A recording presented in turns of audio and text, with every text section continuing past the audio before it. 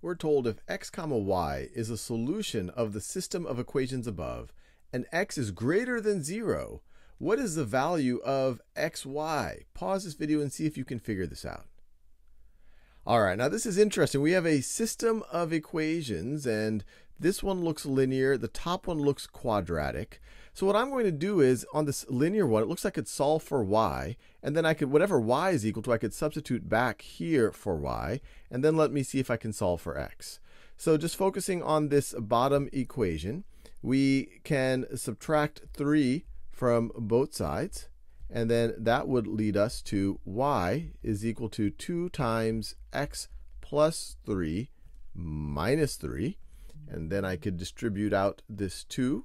And so this would be equal to 2x plus 6, then minus 3, which is, of course, if we just combine these two, we get it's equal to 2x plus 3. And so now I can take this. This is equal to y. So we could substitute this back in for y, and we would get 2x plus 3 is equal to 2x squared plus 13x minus 3.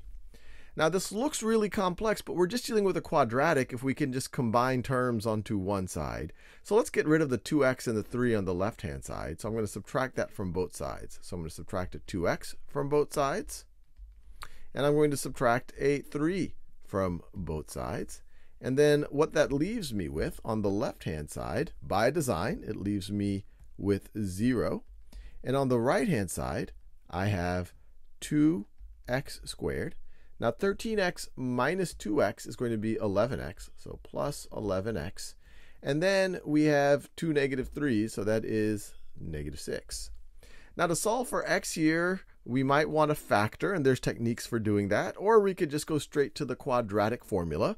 If either option does not seem familiar to you, I encourage you to review that in the algebra sections of Khan Academy. But my brain goes to quadratic formula, at least for something where the leading coefficient is not a 1 over here.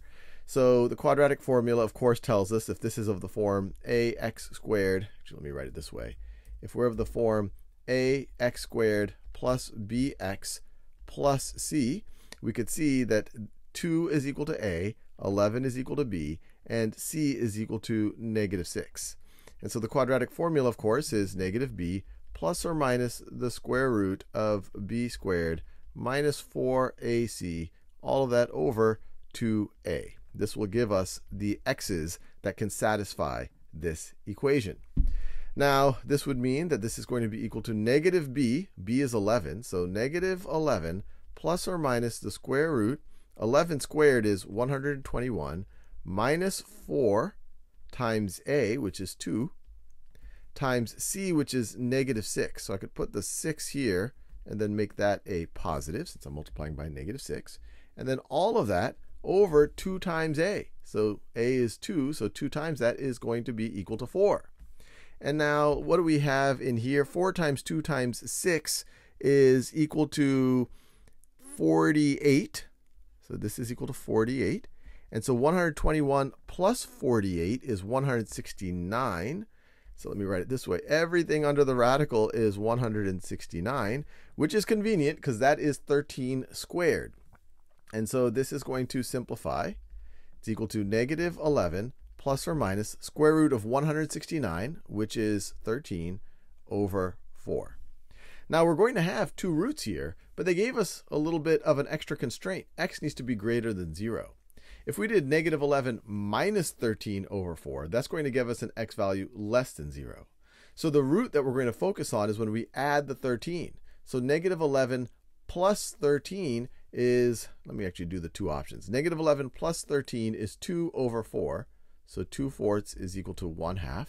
This is good. That is greater than 0. The other option would have been negative 11 minus 13, which is negative 24. Negative 24 over 4, which is equal to negative 6. Either of these x values would satisfy, would be if we think about it, a point of intersection, or the x-coordinate of the point of intersection. But they tell us x is greater than 0, so we rule this one out. So we figured out the x value they care about. Now to calculate xy, we have to figure out the y value that they care about.